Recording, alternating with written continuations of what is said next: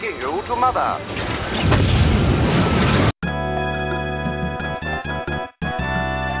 Riddle me this, fellow gamers. Why does every quirky indie RPG have to be inspired by the Mother games? Where are all the games based on the magic of Scheherazade? I respect your intelligence enough to know that if you clicked on this video, you probably don't need me to go into too much detail about Nintendo's cult classic RPG trilogy Mother, or Earthbound as it's known in the States. Its influence can't be overstated, everybody's made video essays about it, everybody rightfully loves it.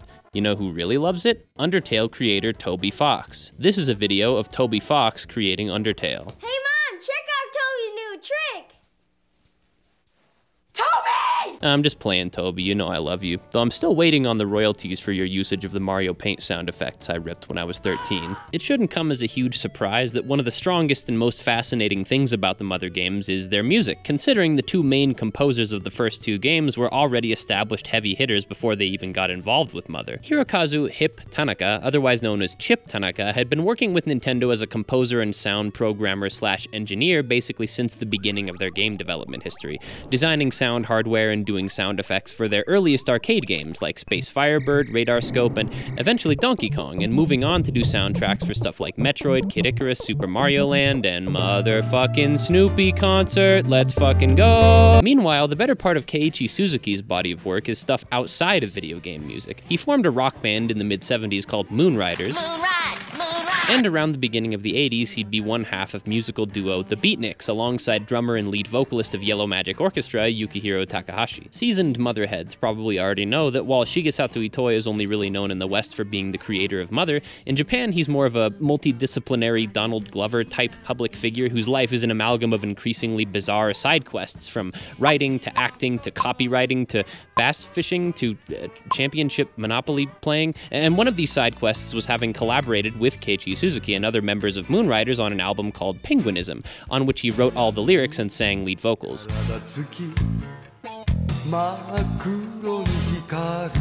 It was this established creative relationship with Suzuki that led Itoi to hire him for Mother.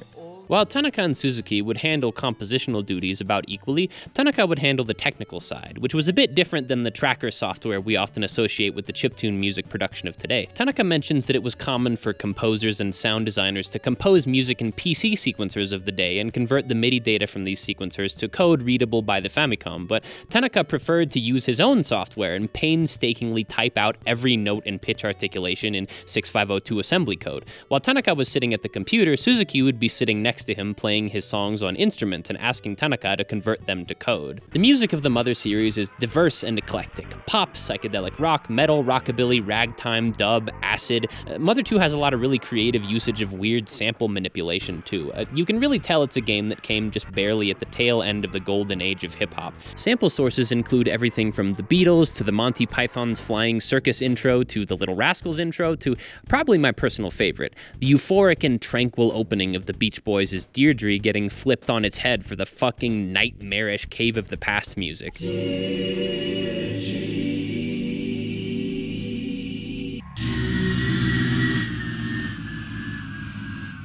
Now that's what I call transformative. Sources for samples are still being newly discovered as recently as September 2022, which is kind of insane, but there are already plenty of great videos and articles documenting these samples, so I won't go into crazy detail. In 2003, to promote the Game Boy Advance re-release of the first two Mother games, Shigesato Itoi's official website published an article wherein Suzuki and Tanaka talk about all the albums they were listening to, which helped inspire the music of the first two Mother games, and for anyone who loves the music of the Mother games and is looking to get into more music like it, this is basically the ultimate study guide, directly from the composers themselves. So in tonight's video, what I want to do is go through these albums, give a bit of context on each artist, and if I can, go into a bit more detail about how an album evokes the Mother soundtrack. I'll make comparisons to specific tracks if I feel they're warranted, but sometimes music will evoke the vibe or ethos of Mother without really having any specific compositional similarities, so it's not a hard and fast rule.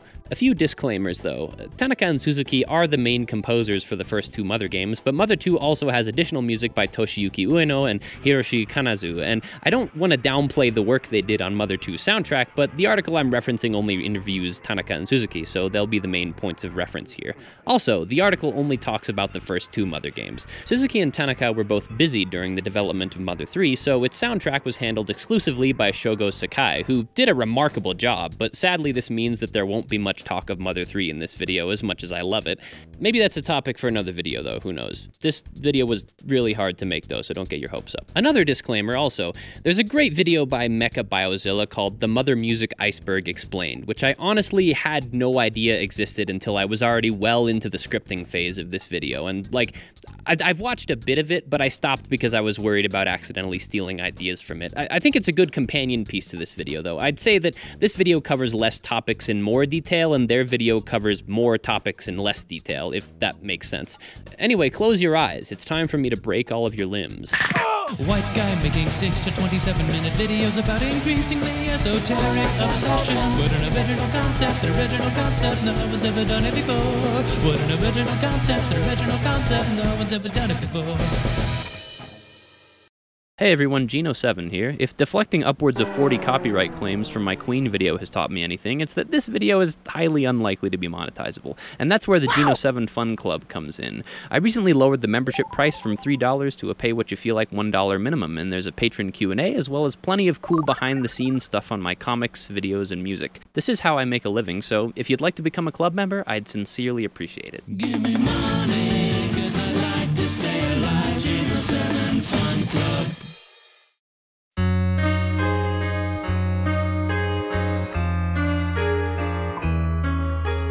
Probably one of the most legendary unreleased albums in popular music is the Beach Boys' album Smile. Intended to be the follow-up to their now legendary released album, 1966's Pet Sounds, Smile was to be an album of nigh unmatched ambition and scope, almost entirely composed and produced by the Beach Boys' mad genius frontman Brian Wilson, along with additional lyrics and arrangement by composer, arranger, and lyricist Van Dyke Parks. Unfortunately, a ton of problems, including legal battles with their record label, Brian Wilson's perfectionism and declining mental stability, and Van Dyke Parks' departure from the project after a lot of creative clashes eventually led to the Beach Boys abandoning the allegedly over 50 hours of tape produced from about a year of sessions, and in its place, Wilson and the Beach Boys would take the ambition and scope of Smile and push it in the total opposite direction. In a makeshift home studio at Wilson's house, using only some radio broadcasting equipment, a few instruments, and found objects, they would record a super intimate, stripped-down version of Smile's material, which they would release as Smiley Smile in 1967. I'm gonna keep well till my vegetables carve and sell my vegetables I. It would be tempting to see Smiley Smile as kind of a diet version of Smile, and I think especially in the afterglow of Pet Sounds, the sentiment at the time was that it was supremely underwhelming. But in 2004, Wilson would enlist the help of Parks in going back and basically re-recording and finishing Smile as originally intended. I'm red. And 2011 would see the release of The Smile Sessions, a compilation made up of all the original abandoned studio sessions for Smile. And I think now having the benefit of knowing what the original album basically would have sounded like makes it easier to appreciate Smiley Smile as its own thing. If I only had a little. If I only had a little. There's a distinct charm to its homemade feel, and it would end up becoming super influential to the development of genres like lo-fi music and bedroom pop. The setting of the Mother games is a cartoonishly exaggerated America filtered through the lens of a Japanese person absorbing American pop culture, so it would only stand to reason that for the music, Suzuki and Tanaka would lean towards influences that were not just American, but quintessentially American, and this is something you notice a lot going forward. Suzuki calls Smiley Smile a really mysterious album that's packed with the brightness and darkness of America, and I think that describes the Mother games pretty well. He also points out that the super stark percussion on the album, consisting mostly of found objects, had an enormous influence on Mother's sound, which is something you can hear especially in Mother 2. A sort of minimalist percussion style is a crucial part of the soundtrack's DNA, with the bongo samples being especially reminiscent of Smiley Smile.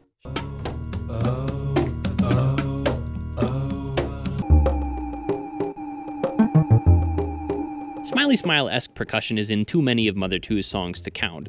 I also think I hear Smiley Smile's influence on the tracks that are more dirgy, with a focus on swirling atmospheric harmonies.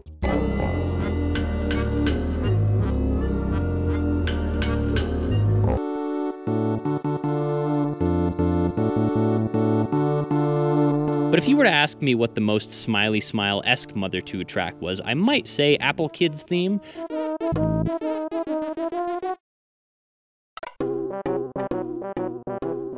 The minimalist percussion, the sort of off-kilter melody, the shuffle rhythm that the Beach Boys use really often, I don't know, maybe it's just me.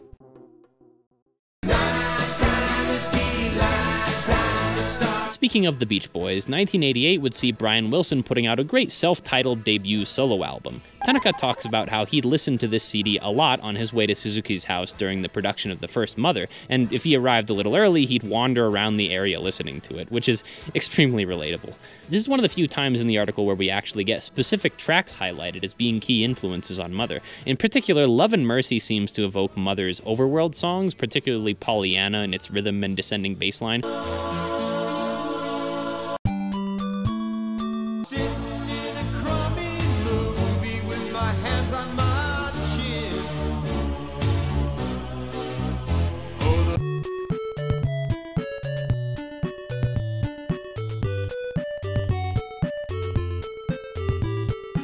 And Baby Let Your Hair Grow Long does have kind of the same vibe as the Indoors music.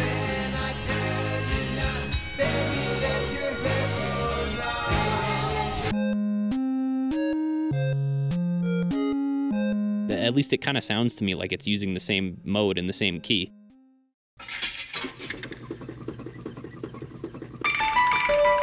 While we're in the orbit of the Beach Boys, I want to highlight Van Dyke Parks. I mean, I've recently met some Beatles, individuals, and I hold nothing against them.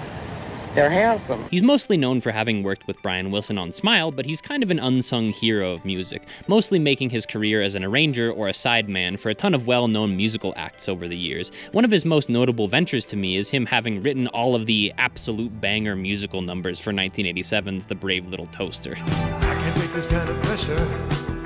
I must confess, one more dusty road would be just a road too long. But in 1967, after being signed to Warner Brothers in the aftermath of his failed collaboration with Brian Wilson, Parks would put out his debut solo album, Song Cycle.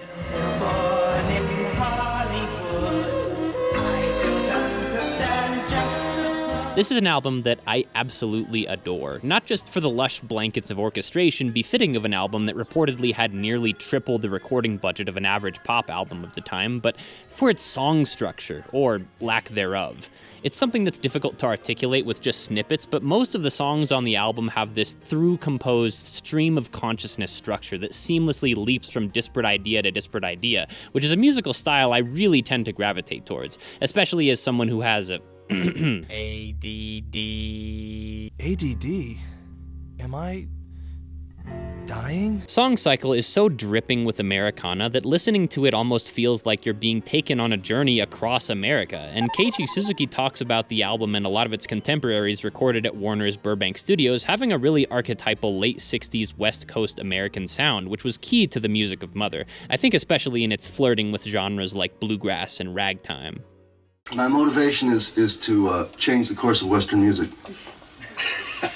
I haven't liked the way it's been going, so I decided I'd make another record. Can I give all these people the finger? Someone who's worked with Van Dyke Parks, and someone whose name comes up a lot in Tanaka and Suzuki's interviews when discussing the main influences on Mother's sound, is one Randy Newman. In particular, Tanaka brings up two of his albums, 1977's Little Criminals and 1988's Land of Dreams. You no doubt know him best for his soundtrack work with Disney Pixar, but make no mistake, the clean-cut soundtrack work Randy Newman that gets made fun of by the likes of Doug Walker and Family Guy is decidedly not the same Randy Newman on his solo album work. The real Randy Newman is a Randy Newman who juxtaposes his jaunty Americana pop with bitingly ironic and often darkly humorous lyrics that satirically espouse the point of view of bigots or assholes. And sometimes this irony is a heart-wrenching sort of dramatic irony, like the seminal title track on his album Sail Away, but sometimes it goes in the other direction, like the opening track of Little Criminals, one of his most infamous lead singles, Short People. Short people got no reason to live. They got little noses, tiny little teeth. They wear platform shoes on their nasty little feet. Well, I don't want no short people. I'm not gonna lie, This is one of the funniest fucking things I've ever heard. Bewilderingly, though, its surprise chart success at the time attracted ire from a lot of people who didn't get the joke and thought that Newman might have actually been calling for the genocide of short people. And it made the news, didn't it? Went short. Oh, yeah, it was like a fad. If you're gonna have a hit, it's like I Was Punished. It's the worst kind of hit you could have. People were throwing darts at my, at parties, they throw pies at my picture, and burning the album. And look, these people are having fun, and they're short. It's a short people party, for a short people song. Listen, if there's anything modern internet culture has taught us, it's that Poe's law is one of the trickiest things to navigate when it comes to satire, and I'll even admit that Newman's songs work to varying degrees of success and tend to require a lot more context than the average listener might have, but how could anyone honestly have thought that this song was serious? I don't know. As someone who's 6'2", maybe I'm just biased and I'll never know the plight of the vertically challenged. Land of Dreams, meanwhile, being a later effort, leans heavier toward a more synthetic sound and is a bit more experimental, pushed to its logical extreme when Newman suddenly decides to start spitting bars. Get on the mic, be number one, even top DMC and run. Everybody. I'll admit, the chasm between what I thought Newman was and what he actually is probably the widest. If any artist here is fascinating enough to deserve a deep dive, it's him. Newman's influence seems to ring pretty strongly to me in Mother's Twinkle Elementary theme. The bass line is, fittingly enough, almost identical to that of Short People.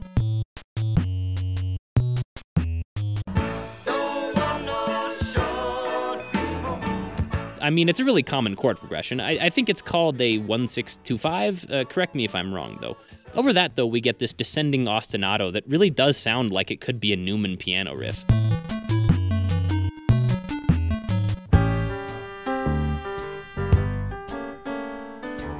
Also, I promise not every one of these is just going to be me comparing shit to Pollyanna, but, there are a lot of songs on Land of Dreams that sound like they're part of Pollyanna's gene pool. Mainly, It's Money That Matters and Falling in Love.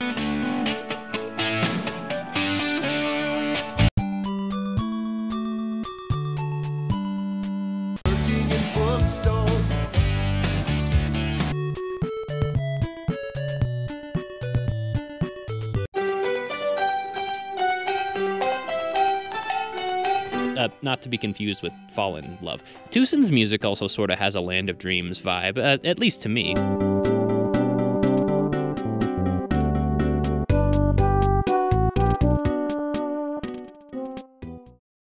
Only the shadows of their eyes. Before we leave the Randy Newman cinematic universe, we should talk a bit about Harry Nilsson. My first introduction to Nilsson's work was Robert Altman's 1980 live-action Popeye movie, which he did all the musical numbers for. Seems like everywhere, lots of people here trying to blow me down. Nilsson is a fantastic singer-songwriter in his own right, and it's often said that he was one of the earliest artists to make vocal harmonies by overdubbing layers of his own voice. And a critic in reviewing the album said, "It was a wonderful album and I loved the music, but Nilsson should have credited the background singers," not realizing the background singers were Nilsson. Suzuki brings up Nilsson Sings Newman, a sparsely arranged album wherein Nilsson sings a bunch of Randy Newman songs and swathes Newman's piano playing in layers of vocal harmony overdubs. Suzuki doesn't really offer much insight beyond, it's a good album, and yeah, I agree. Admittedly, it doesn't give me much to work with, though. Something I guess I'll say is that, my knowledge of music theory is patchy, but something that shows up a lot in Newman's songs, as well as in Beach Boys and Beatles stuff, is the tendency to be really, chromatic, or have chord progressions that progress in one direction, up or down. And this is something that shows up a lot in Mother's music. Whether or not it's a direct reference, the stepwise descending bass line of Mother's title screen music could be compared to Dayton, Ohio, 1903.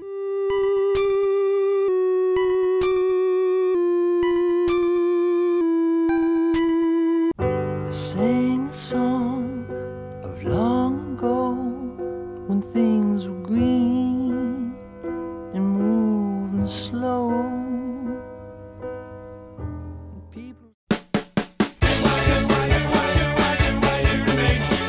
XTC are an English rock band that formed in 1972, and they fucking kick ass, dude. Their early material is characterized by its combination of weird angular sounds and punk energy. If you're into acts like Oingo Boingo, Lemon Demon, or Devo, and let's face it, probably gay, early XTC is exactly the kind of neurotic pop you've been sleeping on.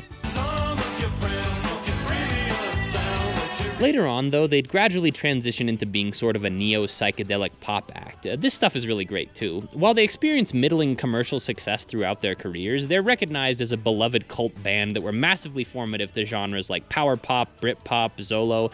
I did mention Oingo Boingo for a reason. Danny Elfman has on multiple occasions admitted to basically jacking Oingo Boingo's whole sound from them.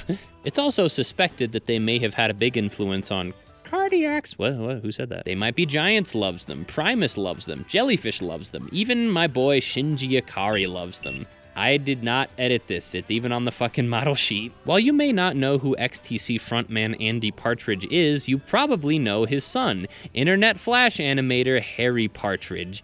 I'm not kidding.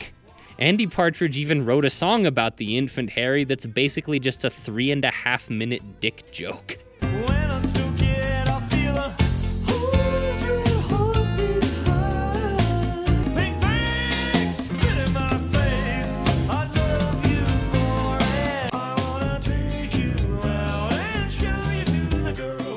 Don't worry though, Harry would end up getting him back pretty good. Rock band Oasis! Yes, it's the game that lets you pretend to be the band that pretended to be the Beatles. Also available, pretend to be the Beatles with these other great titles, including Rock Band Klaatu, Rock Band Badfinger, and Rock Band XTC. It becomes less of a surprise that Shinji Ikari is XTC-pilled with the knowledge that XTC is yet another one of those bands that was hugely successful in Japan. In fact, Andy Partridge has even worked with Keiichi Suzuki. He introduces the band on the opening track of the Moonriders' 1991 album, Christ Who's Gonna Die First. We have Keiichi, we have Toru, we have Hirofumi, Ryomi, Kujira, and Kashibuchi. Yes, it's the Moonriders! What seems to have been the catalyst for the band's popularity in Japan was Andy Partridge's 1980 solo album, Take Away / The Lure of Salvage. While the album was decidedly a flop in Partridge's home country, in Japan it was allegedly hailed as a work of electronic genius, and even outsold the 3 records XTC had produced up to that point. Dub is an electronic music genre that's kind of an offshoot of reggae, which usually consists of experimental manipulations of existing recordings with little to no emphasis on vocals and more emphasis on rhythm sections layered in weird processing effects, most identifiably reverb, and Take Away / The Lure of Salvage consists of dub remixes of XTC tracks, which render the originals nigh unrecognizable.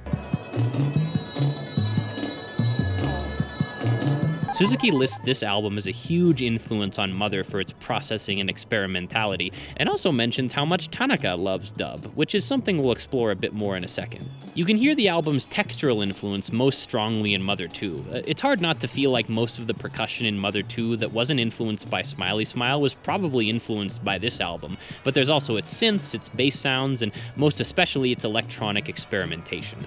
For just a few examples that come to mind, the chaotic layers of beeping noises on The Day They Pulled the North Pole Down makes me think of the layers of arcade machine samples in On Its Arcade theme.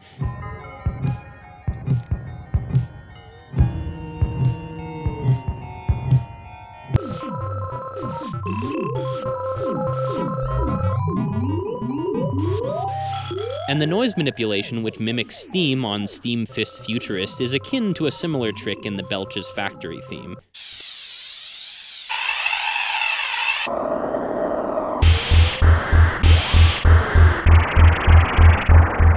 To me, Inside the Dungeon is the track which comes to mind that I think most strongly evokes the spirit of Take Away / The Lure of Salvage, with its pounding rhythm and bizarre sample manipulation.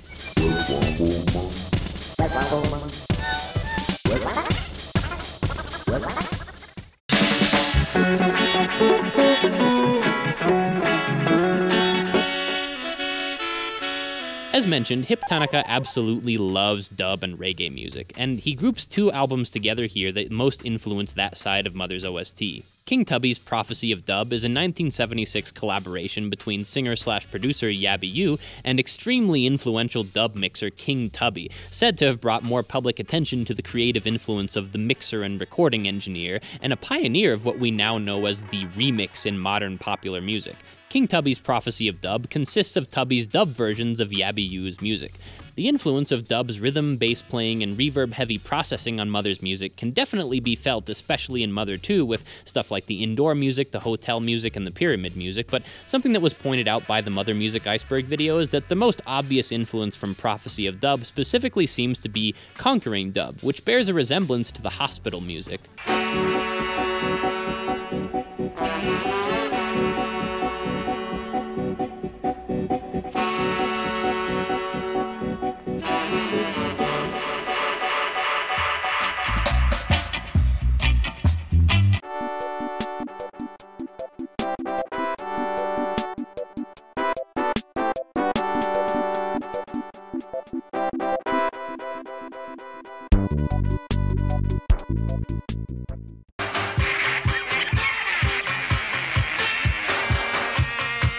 Flying Lizards are an experimental English new wave band formed by David Cunningham in 1979.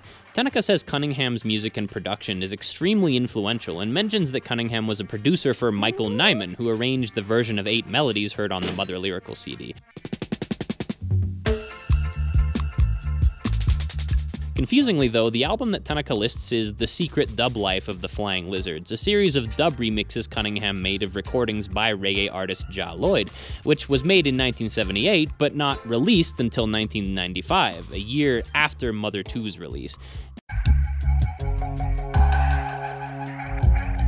I guess Tanaka lists this specific album less as an influence and more as one that gives off the vibe of Mother 2 and introduces the reader to Cunningham's production style, and it definitely does.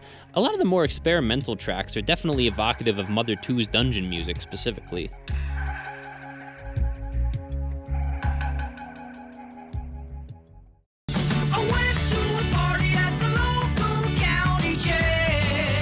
I talked about them a little bit in my Silly Queen video, but 10cc are a great English art rock band formed in 1972, which were predominantly made up of 4 musicians split into 2 songwriting teams.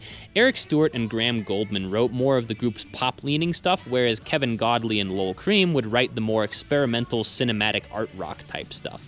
In 1976, Godley and Creme would quit 10cc and form their own group, aptly named Godley and Creme, where they'd be free to go wild with their more outlandish ideas, not the least of which was their invention of the Gizmotron, a device which, when attached to the body of an electric or bass guitar, would use motor-driven plastic rubber wheels to make the strings vibrate indefinitely, creating a resonant sort of synthesizer-like sound. And 2 strings.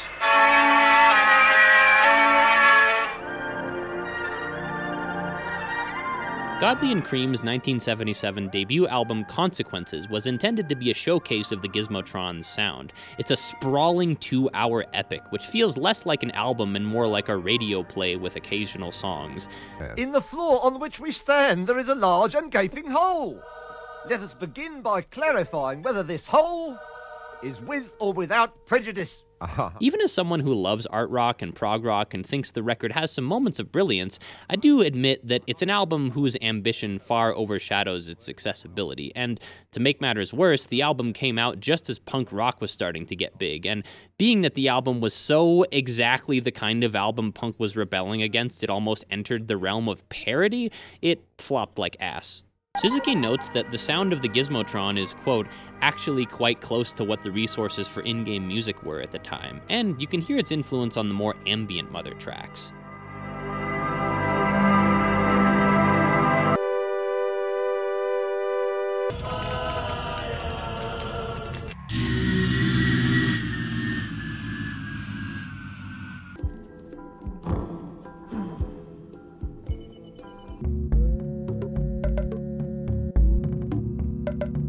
Suzuki names the track Lost Weekend in particular as a track whose feeling he was trying to get across in the game.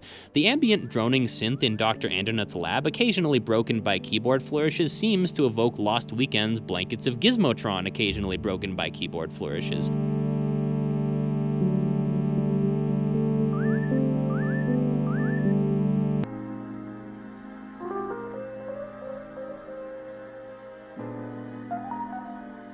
There also might be a little bit of it in A Flash of Memory.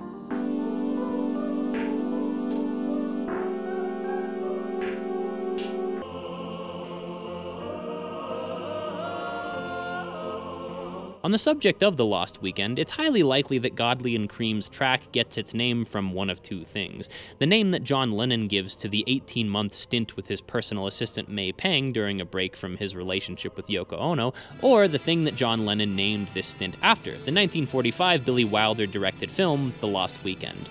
I don't think I had any expectations going into this film, but I immediately found myself enthralled with the surprisingly timeless portrait of a self-destructive anti-hero spiraling through alcoholism, enriched by theatrical, poetic dialogue. It shrinks my liver, doesn't it, Ned? It pickles my kidneys, yes. But what does it do to my mind? It tosses the sandbags overboard so the balloon can soar. Suddenly I'm above the ordinary. I'm competent, supremely competent. I'm walking a tightrope over Niagara Falls.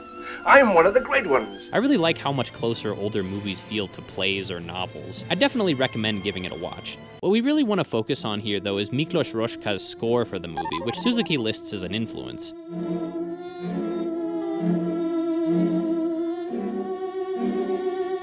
If you can excuse it for kind of overusing the same leitmotif with little variation, something that a lot of movies from around this time were doing, it's a fantastic score that's really characteristically Golden Age Hollywood. In fact, the film was allegedly one of the earliest uses of the theremin in a film score, and would help to introduce it to a wider audience, where it would become a staple of horror and sci-fi movies of the 50s. The score's influence comes through to me in the cinematic side of Mother 2's music, especially the songs involving string sections.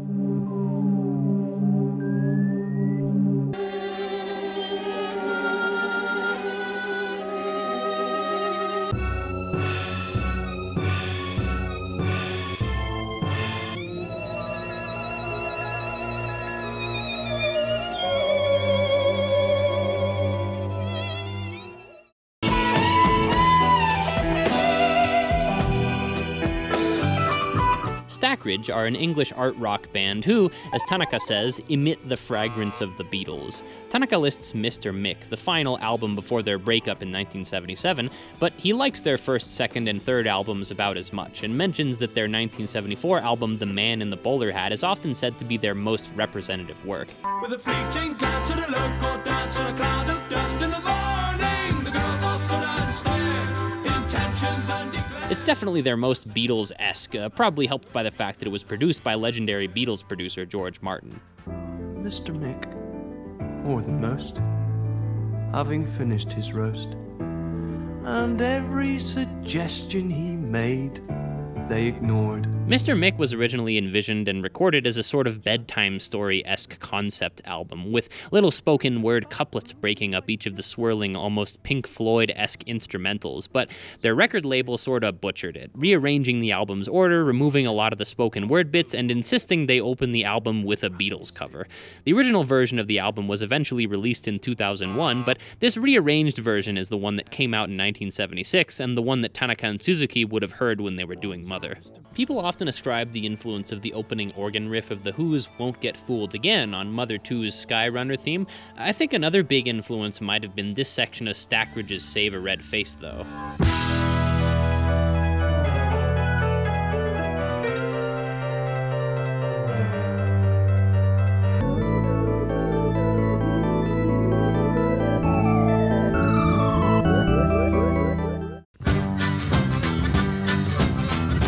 Also notes that Stackridge's early work has the flair of British traditional jazz. He talks...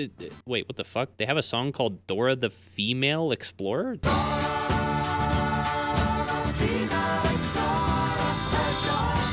This album is from 1971. Was she named after this song? Is it just a weird coincidence? Come on, Dora! You're the one with the map! Don't ask me! Whatever, that's its own video. Tanaka talks about how much the sad, sort of heartrending feel of British folk songs and Irish Celtic music influenced Mother's sound, and mentions traditional Irish folk band The Chieftains as a good introduction to British trad and Celtic music. And listening to The Chieftains was almost a seeing the code in the Matrix moment for me, because I realized just how much Mother's Snowman music in particular borrows from Irish Celtic music. I think mainly in its mimicking of a very characteristically Irish-sounding ornamentation technique called the long roll. It's kind of insane how now I can't unhear Snowman's lead melody as a penny whistle.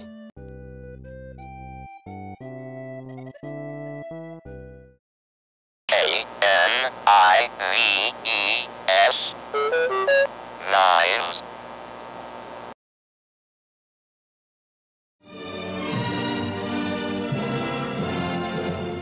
Hello, my name is Frank Zappa.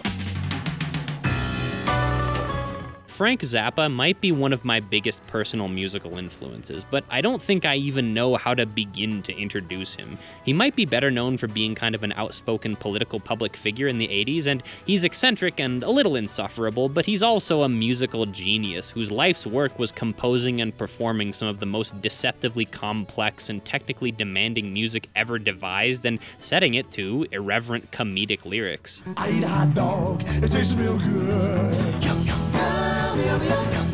Zappa was incredibly prolific, and even before his death, he'd recorded a whopping 62 albums, so it can understandably be daunting to know where to start. It's not helped by the fact that one of the many unique things about Zappa is that there isn't really a delineation between live albums and studio albums in his discography, and live albums will often either feature drastically rearranged versions of studio songs or completely unique material.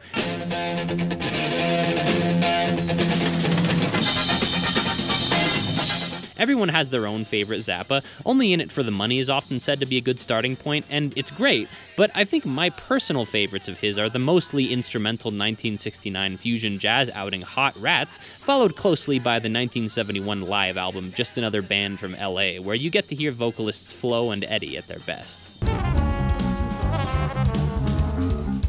Tanaka's pick, Make a Jazz Noise Here, isn't a bad starting point, but it is kind of a funny starting point, if only because there's a bit of a barrier to entry, with it being front-loaded by two exceedingly long tracks, one of which even includes the dated and sort of obtuse political palaver that Zappa often got up to in his later years. But meanwhile, did everybody hear the great news today? Jimmy Swaggart under investigation. Not that these songs are without a lot of really great musicianship to appreciate, but I think past them is some of the album's best material. A lot of really energetic, mostly instrumental jazz arrangements of existing Zappa tunes, which are really fun and showcase his unique brilliance at melody lines.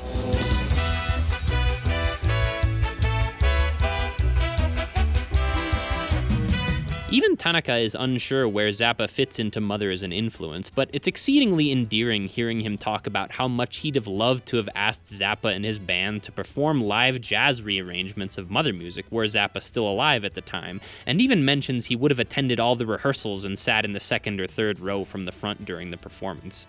The Mothers play Mother. Now that I can get behind.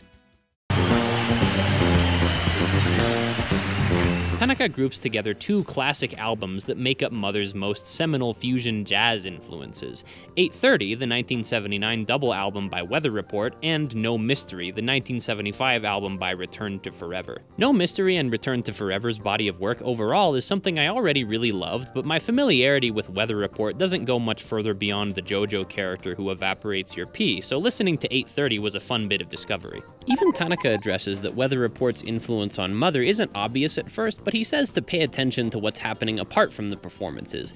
Dissonance, noise, percussion, filling in the space on top of the rhythm. He also urges listeners to focus on the tone and technique of Joe Zawinul's keyboard and says it's very reminiscent of Mother.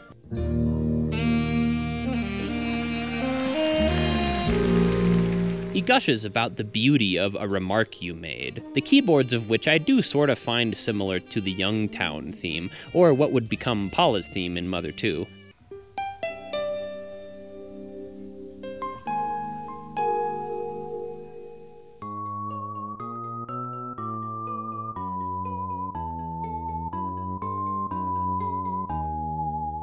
Jaco Pastorius' fretless bass playing also seems to have had an influence on the style of Mother 2's bass, especially texturally.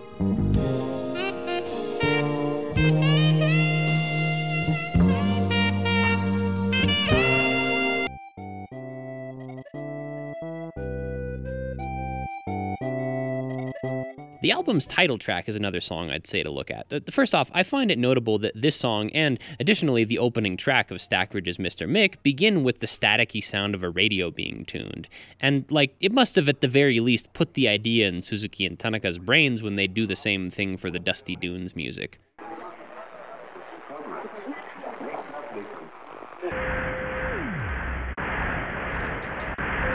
The rest of the song, though, has sections that strike me as having been influential on Mother 2's title screen music.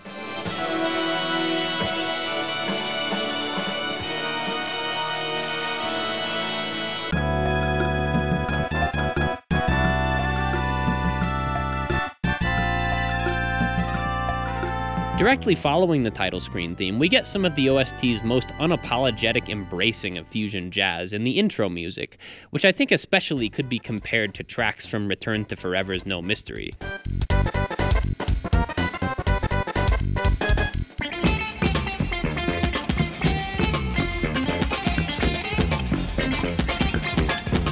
Tanaka mentions being deeply influenced by Return to Forever's chord progressions and chord voicings, as well as the sound of their drums and bass combo. I think that also, while the game's Kraken music is certainly more of an acid song than a fusion jazz song, it's hard to ignore the parallels between it and Return to Forever's Sophistafunk.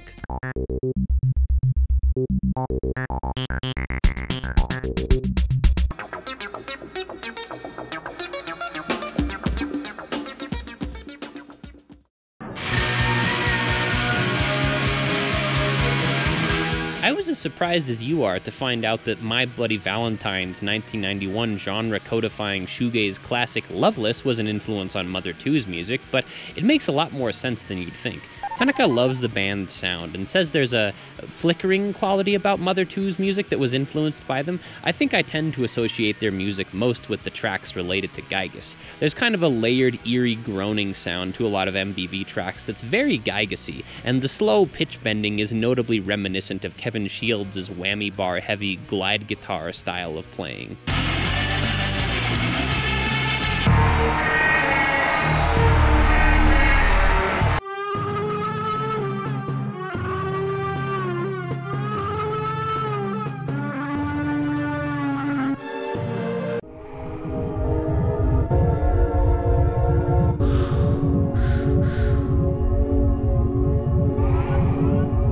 It's this section where Tanaka also espouses the influence of seminal 90s grunge band Nirvana, to the point of dividing his music listening life into pre-Nirvana and post-Nirvana categories. He specifically points out that the drums that kick off the second section of Porky's battle theme are a mini Nirvana explosion.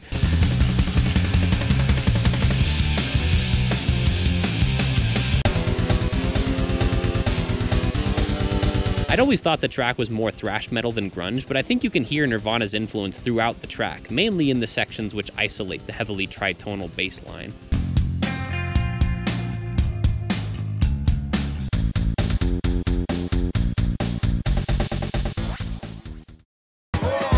Can I kick it to all the people who can quest like a tribe does?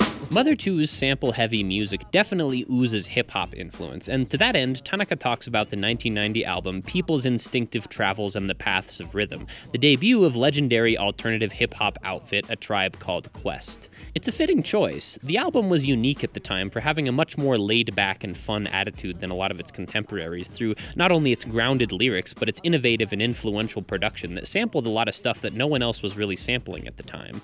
Tanaka challenges the reader to spot a tiny little secret shared by a track on this album and a track from the Mother games, and I'm pretty sure what he's talking about is both this album and Mother 2 having sampled the same quotation of the French national anthem which kicks off the Beatles' All You Need Is Love.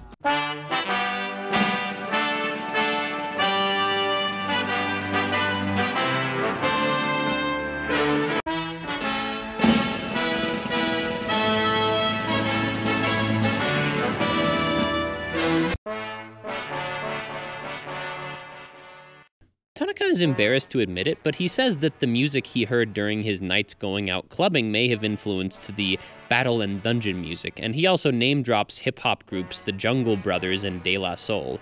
I'm not sure whether he means that these were the groups he often heard while clubbing, but I think there's connective tissue there. If Tanaka is in fact referring to Dungeon Man's theme when he says the dungeon music, I'd definitely say its looping boom-bap drum break is where Mother 2's hip-hop influence is most overt. Something of note here is that the drum break is a sample of the Beatles' Sgt. Pepper's Lonely Hearts Club Band reprise. It's a really commonly sampled drum break, and Mother 2 certainly wasn't the first to sample it. One of the earliest mainstream uses in a hip-hop context might be the Beastie Boys' The Sounds of Science from 1989's Paul's Boutique, one of my personal favorite albums. Might this have been an influence? I don't know. The battle track in Mother 2 with the biggest hip-hop influence, to me, might be Otherworldly Foe. Many of the other battle tracks opt for more minimalist drum work, but this one has a punchier beat more reminiscent of hip-hop.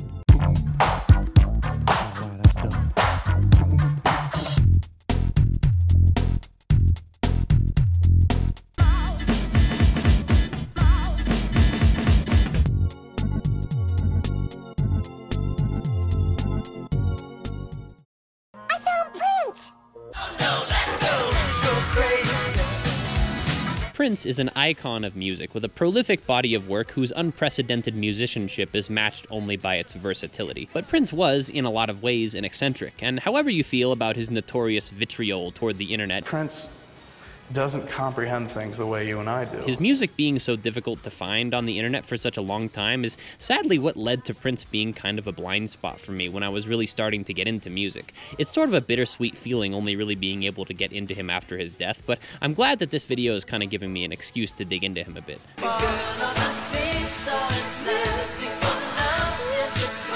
Tanaka lists two Prince albums, 1985's Around the World in a Day and 1987's Sign of the Times. He says that, while there's not an explicit feeling of funk in Mother, once in a while funk influence will creep in through the game's bass phrases and rhythm. If you feel a little, quote, funk-ay when you're playing Mother, that's why. Tracks like It and Raspberry Beret seem like yet another possible influence on some of the game's overworld tracks like Pollyanna and On It.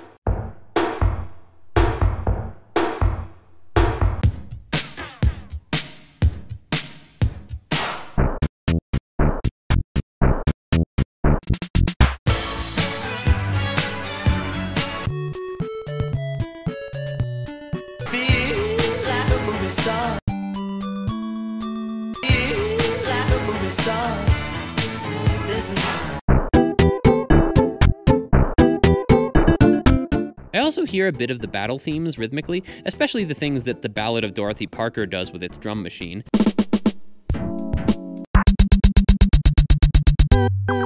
And Housequake's syncopated New Jack Swingy rhythm could be another influence on Otherworldly Foe's rhythm.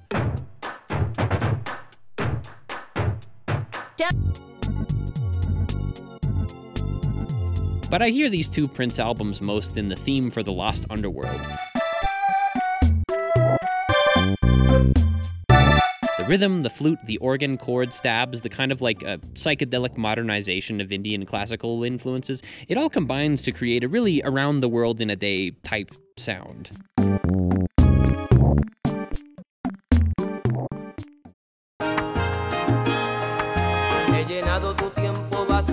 Lalo Rodriguez was a Puerto Rican salsa singer whose 1988 international hit, Ven Devórame Otra Vez, and its rather salacious lyrics cemented him as a pioneer of a salsa subgenre that would come to be known as romantic or erotic salsa.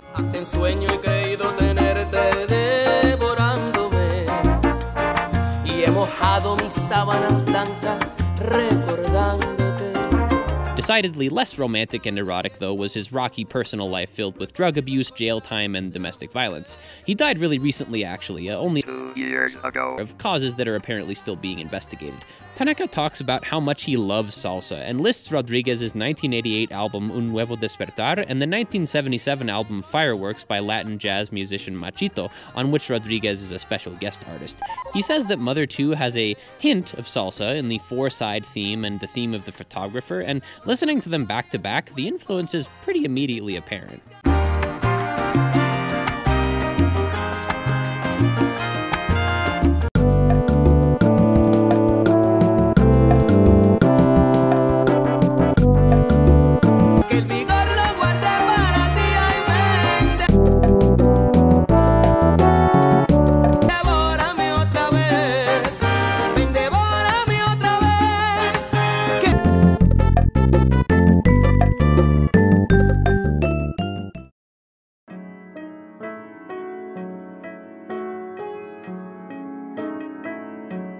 Wired magazine is an American magazine that's been running since 1993, and it mainly focuses on emerging technological advancements. In 1999, the magazine partnered with Rhino Records to put out a compilation album called Music Futurists, intended to be a kind of curated history of artists who pushed the envelope of musical technology. It's stacked wall to wall with some pretty great musicians. Devo, Beck, Can, Todd Rundgren, Tangerine Dream, Brian Eno, even our old friends Godley and Creme. However, the critical reviews of the compilation that I've happened upon seem to react to the selection of artists with bewilderment, regarding it as sort of haphazard or incohesive. But there's something sort of cool about the fact that it's the very haphazardness with which this collection was assembled that Tanaka regards as so Mother-esque. This album is in a weird spot because, like, while a lot of the songs on it predate Mother, it was packaged and released as a compilation years after both of the first two Mother games, and the songs in the context of a compilation is what Tanaka emphasizes as being Mother-esque. I think this is less of a situation of an album being influential on Mother and more an album that happens to end up being really Mother-esque, and it's for this reason that Tanaka recommends it to fans of the series. And I can definitely see that. It's a compilation that dips its toes into many of the same genres. Juan Garcia Esquivel gives us a bit of salsa, DJ Spooky, Ben Neal, and Brian Eno give us some really moonsidey ambient music.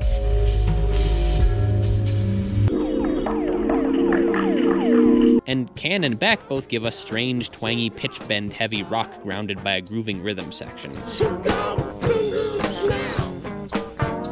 The rhythm of Can's song Spoon even sort of reminds me of the File Select music.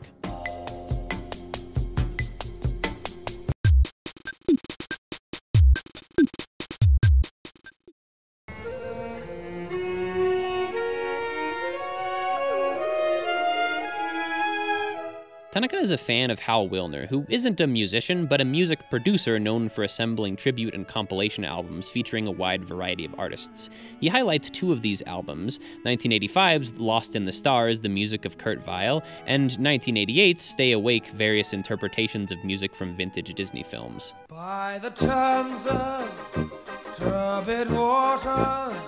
Kurt Weill, no, not that one, there you go, was a German-born American composer mainly active from the late 20s into the 40s, known for his socially satirical stage music. His song Mac the Knife became a popular jazz standard, but in all likelihood you're more familiar with the Super Mario RPG boss that was named after it. But anyway, Lost in the Stars is Willner getting a bunch of artists together to do covers of Weill's songs. Stay awake, don't rest your head. Similarly, Stay Awake is exactly what it says it is, Willner getting a bunch of artists together to do covers of songs from Disney movies. Stay Awake also has some amazing cover art by the one and only Rodney Allen Greenblatt, a man also responsible for creating the embodiment of everything I look for in a romantic partner. The roster on these albums is quite impressive. Standouts include the aforementioned Harry Nilsson, as well as Lou Reed, Todd Rundgren, Tom Waits, Sun Ra, Los Lobos, The Replacements, fucking John Zorn, and such a varied collection of artists naturally begets an eclectic selection of genres, which, like Music Futurists, is, I think, what carries through into Mother. Tanaka has said, I want to call this Mother-like too. No, I want the honor of being allowed to call it that. No, I want to beg for the honor of calling it that just one single time. Lost in the Stars, while occasionally dipping into stuff like the avant-garde, thanks John Zorn, sort of radiates the same Americana feeling as Van Dyke Parks' song cycle, probably helped by the fact that Parks himself contributed a handful of tracks to it. The most Mother-esque songs on it to me are probably the pounding rhythm and weird synths of Ralph Schuckett and Richard Butler's Alabama Song, as well as the banjo and accordion-driven sound of Tom Waits' What Keeps Mankind Alive. In their own ways, they each kind of remind me most of the Saturn Valley theme.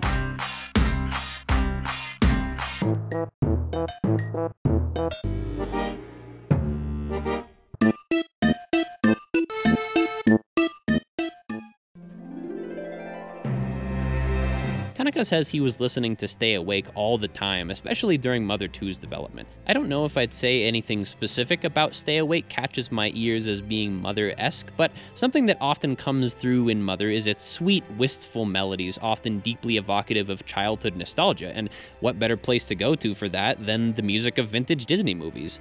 Though I know Mother 2's 8 Melodies is trying to be similar to Mother's 8 Melodies, it's a very Disney-sounding melody, and there could be some connective tissue between it and something like Garth Hudson's rendition of what is admittedly still my personal favorite Disney song, Feed the Birds.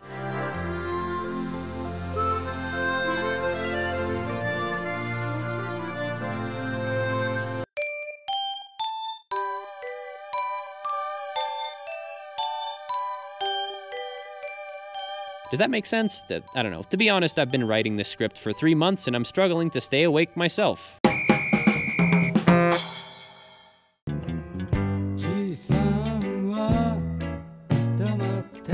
The final album that Tanaka lists is actually the album he says introduced him to Keiichi Suzuki.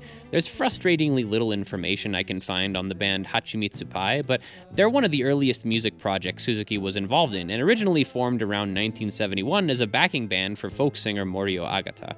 Eventually, though, they'd become their own entity and put out an album called Sentimental Touri before breaking up, but many of its members would go on to be in Suzuki's band Moonriders. Tanaka recalls fond memories of spending all-nighters listening to Sentimental Touri in the 8th grade. It's a really pretty album. You can definitely hear the sort of Americana influence of Van Dyke Parks and Randy Newman throughout it.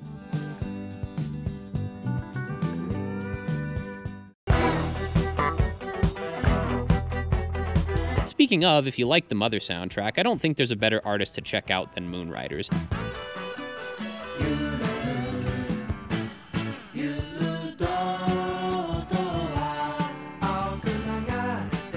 They definitely have that same energy and Suzuki's distinctive ear for bizarre but satisfying pop melodies, which is definitely benefited by more lavish arrangements.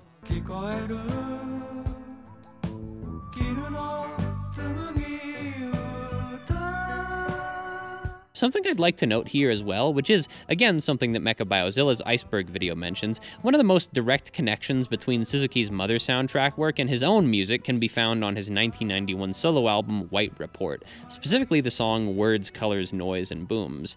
Astute listeners will notice that this song's melody was reused by Suzuki wholesale for Mother 2's The Lamb music.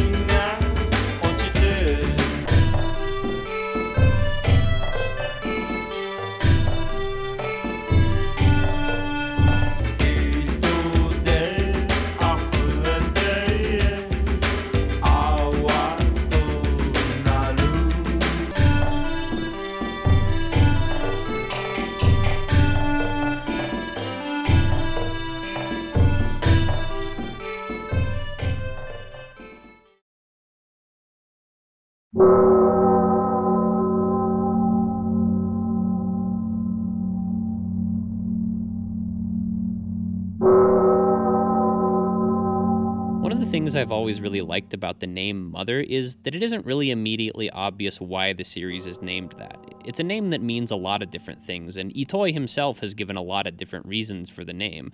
The most oft-cited, though, is its connection to the John Lennon song of the same name off Lennon's debut solo album after the breakup of the Beatles, John Lennon/Plastic Ono Band.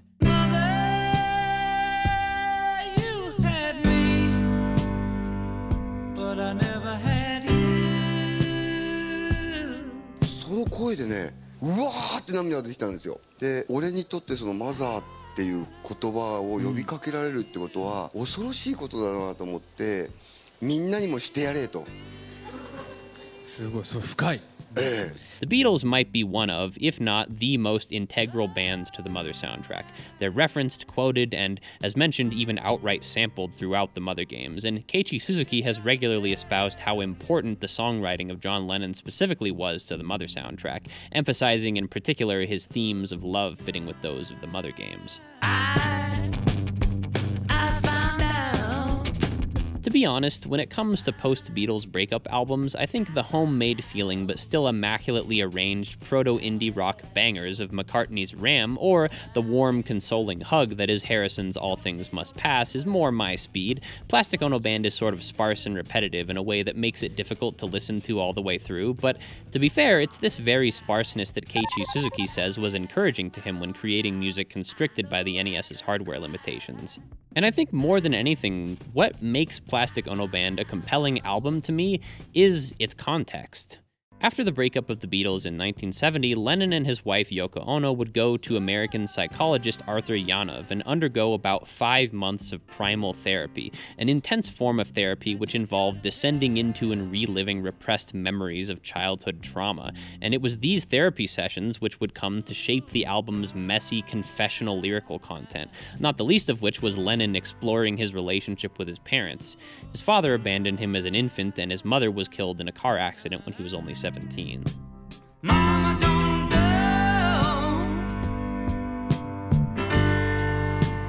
Daddy, come home.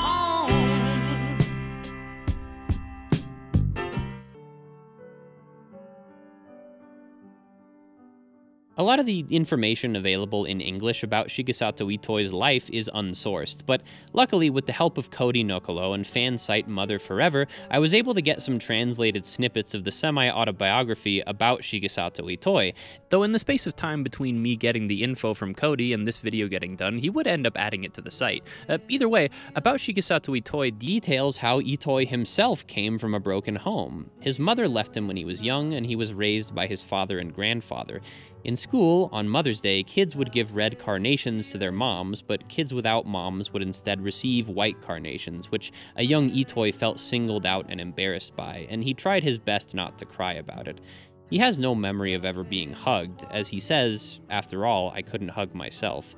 He specifically mentions seeing the Rolling Stone magazine cover featuring the now iconic photo of a naked John hugging a clothed Yoko, which had been taken hours before his murder, and the feeling the cover gave off resonated with Itoi really strongly, and he connected it with John's song Mother.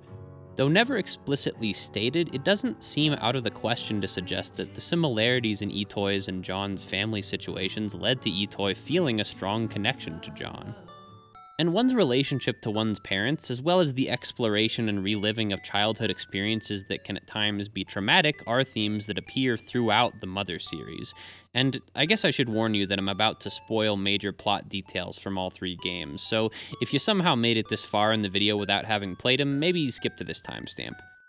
Mother 1 details the relationship between its extraterrestrial main villain and the human parents which raised it from infancy. Mother 3's plot hinges on the main cast dealing with the loss of a mother figure, and, well, beyond Mother 2's charming homesickness mechanic, parental relationships sort of take a back seat, but childhood memories are a supremely important part of the game. From each of the 8 melodies helping Ness to re-experience a happy childhood memory, to the amalgam of memories and past experiences that is Magicant, where Ness even talks to his younger self, to the battle with Gygus. I'm sorry to do this again, but I should warn you up front that we're about to get a bit heavy here, and if discussion of sexual assault makes you uncomfortable, you're probably best off skipping to this timestamp. It is a story every Mother fan has probably heard by now, and it is a misremembering of a fictional sexual assault, FYI, but I figured I should still give you a heads up. Anyhow, I do think that James Nintendo Nerb was on to something when he theorized that Gygus is a manifestation of all of one's childhood fears.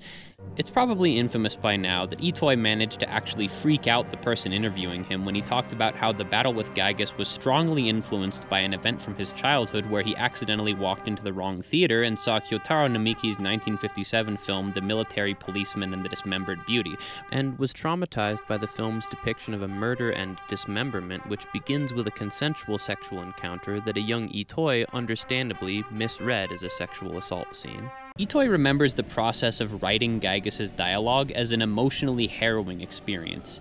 He dictated the dialogue one character at a time as staff member Masayuki Mira typed it into the computer and was effectively reliving his own childhood trauma by imagining Gygas as the breast of the woman he believed had been assaulted in the movie, and he says that both him and Mira were at the edge of tears. And I don't want to sound like fucking Matt Pat here, but like reliving memories of childhood trauma, doesn't that kinda sound like the primal therapy that spurred Plastic Ono Band in the first place?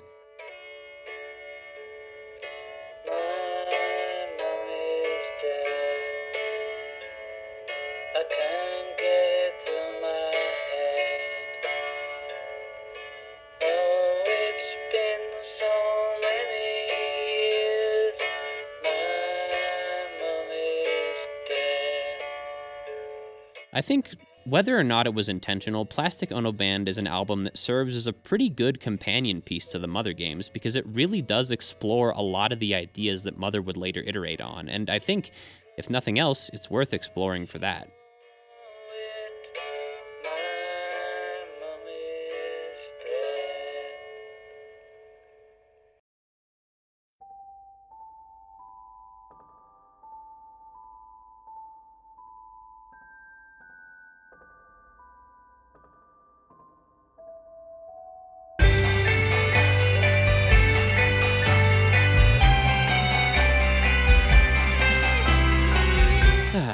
Literally, every time I think a video is going to be quick and easy to make, it spirals out of control into a goddamn behemoth. Thank you so much for sitting through this whole thing. As much of a pain in the ass as the research process for this video was, it was really fun to check out all these bands, and I hope I've introduced you to some neat stuff too.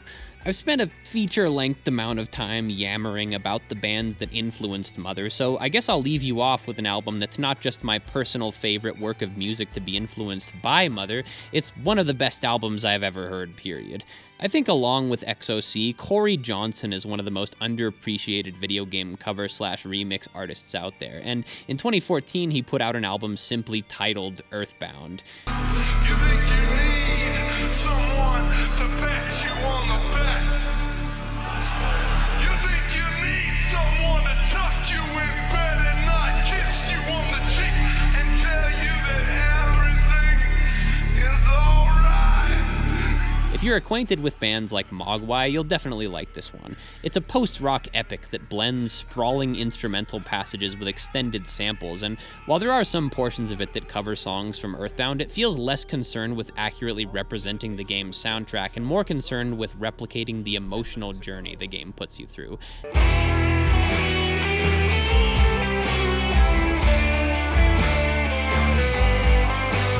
And an emotional journey is definitely what I'd call the experience of listening to this album. I definitely can't recommend it enough. Anyway, you can open your eyes now. Sorry about your limbs, though. I am Earthbound, I'm an RPG. Second game in a set of 3. Didn't do so hot when I first debuted, but 30 years later I got attitude. Gray plastic coating with shiny parts inside. Put me in your console cause I'm a wild ride. The earth is in danger, we have to call on who? For heroic teens, Espala, Jeff and Pooh. Hours of gameplay are down in my heart. It's not hard to believe I'm a work of art. I am Earthbound, I'm one sick game. I am Earthbound, you better know my name. I am Earthbound. Yeah, phone is ringing. Oh my god, it's Ness's dad.